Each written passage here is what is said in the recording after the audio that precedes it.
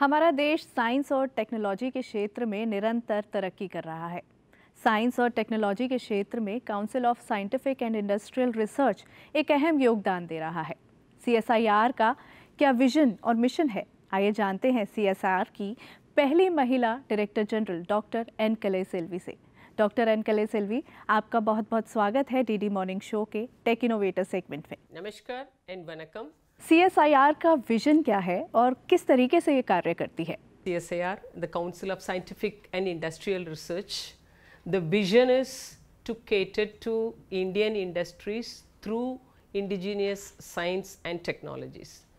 We are a big family consisting of 37 national laboratories across the country, touching upon all the dimensions of science, be it physical sciences, chemical sciences, biological sciences, engineering sciences, mathematical and theoretical and informational sciences.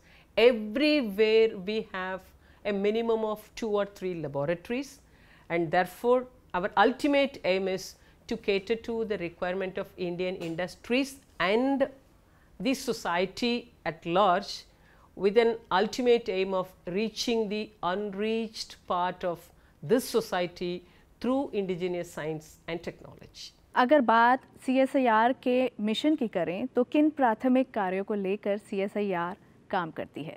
Coming to the primary objectives of CSIR laboratories, our aim is, as I told, it is to cater to the industries and to the society. So we from CSIR, we are working under 8 different teams with the main aim of catering to the requirement of 5 basic securities of this nation. What are those 5 securities? One is food security, the other one is water security, the third one is energy security, fourth one is healthcare security, and the last one is strategic security. Therefore, all the 8 thematic directorates covering all the 37 national laboratories, we try our level best to come up with a kind of science, technology and innovative solutions to cater to the requirements of all the 5 securities which are essential for any country, for which India is not an exception. Scientific research और industrial development के क्षेत्र में CSIR की अभी तक क्या कुछ खास उपलब्धियां रही हैं?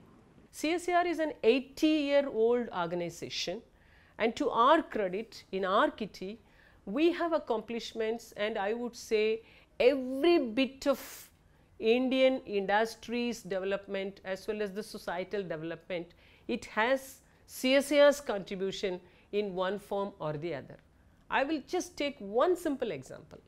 The Government of India, by taking very sincerely into account the sustainable development goals, and especially the sustainable development goal of increasing, doubling the farmers' income, I think we from CSIR, we have prioritized it and we made it as one mission called Aroma Mission.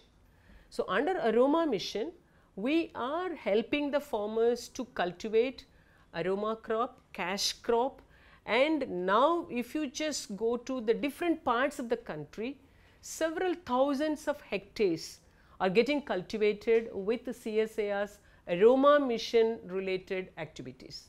We are helping them to come up with the cash crops and aroma crops for their cultivation, for their maintenance. Even after post harvesting, I would say processing, in many cases it involves extraction of oil. We help them how to extract the oil. Even for extraction of oil, we just offer them the distillation units. Even that extracted oil, how to reach the market, there also we are helping them. Therefore, I would say from end to end, starting from cultivation up to the market reach of the product, we are hand holding the farmers, and our scientists, they go to the field, work with farmers, have dialogues with the farmers, get them connected through the NGOs and take them to the market for their product and commercialization, and through a third party evaluation, it is now made very clear in several areas the farmers' income has increased to the tune of 2.5 to 3 times, especially when they grow lemongrass, lavender and marigold. देश के समग्र विकास को ध्यान में रखते हुए CSIR की labs अपने प्राथमिकता क्षेत्रों को कैसे ध्यान में रखती है, कैसे चुनती है? India is an amazing country. So when these sustainable development goals are declared, countries like India, we have taken it with utmost importance and interest, and we from CSIR, country's largest publicly funded research organization, whatever is getting prioritized by the government of India, it goes without saying that that becomes the prioritized research areas of CSIR. Therefore, all the sustainable development goals, SDGs, are getting priority in CSIR to make our plan, vision, mission, and to set the goals and roadmap also. That is why, based on the sustainable development goals, 8 thematic directorates are working, and we are working for aerospace development, water related technologies, energy related technologies, chemicals including leather, I would say, and we have 4M coverage, meaning is mining, metals, materials and minerals, and of course healthcare, which talks about One Health, and we have another area which we call it as E3OW, ecology, environment and oceanography. So to that extent we are taking care of it. Another thing is civil infrastructure, because country is thinking in a big way about smart cities also. Therefore, we are also into it through that civil infrastructure area. So these are the 8 thematic areas by means of which we are making the country's prioritized areas to get their importance in the field of science, technology and innovation. Innovations और प्रौद्योगिकी को बढ़ावा देने के लिए CSIR द्वारा जो भी महत्वपूर्ण कार्य और प्रोजेक्ट्स किए जा रहे हैं उनके बारे में आप क्या कहना चाहेंगी? When country is thinking in one direction, CSIR will be parallelly thinking in a way how best I can complement the efforts of the government.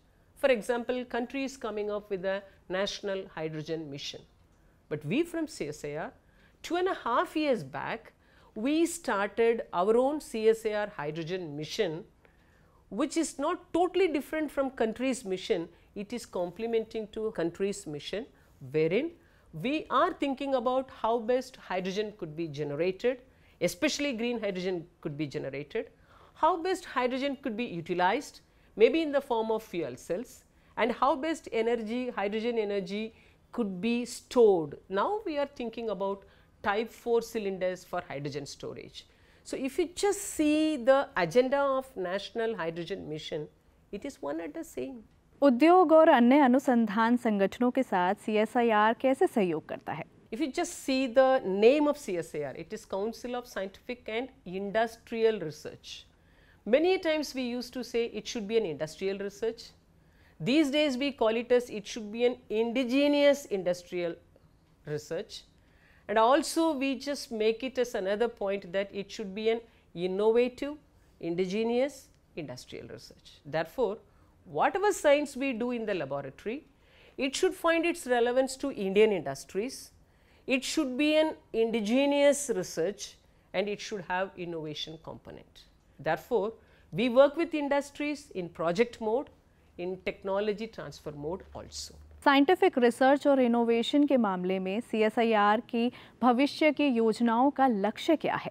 The future of CSIR, in my opinion, is going to be very much excited, because once upon a time we were blamed that all the time we will be practicing someone's technology, meaning is we will be taking the back seat only. So all the time the intriguing question is, when am I going to take the driving seat? When am I going to take the lead role? If I am willing to take the lead role, will it be possible? Will I be recognized? Will I get acceptance? Will the globe accept India to become a leader?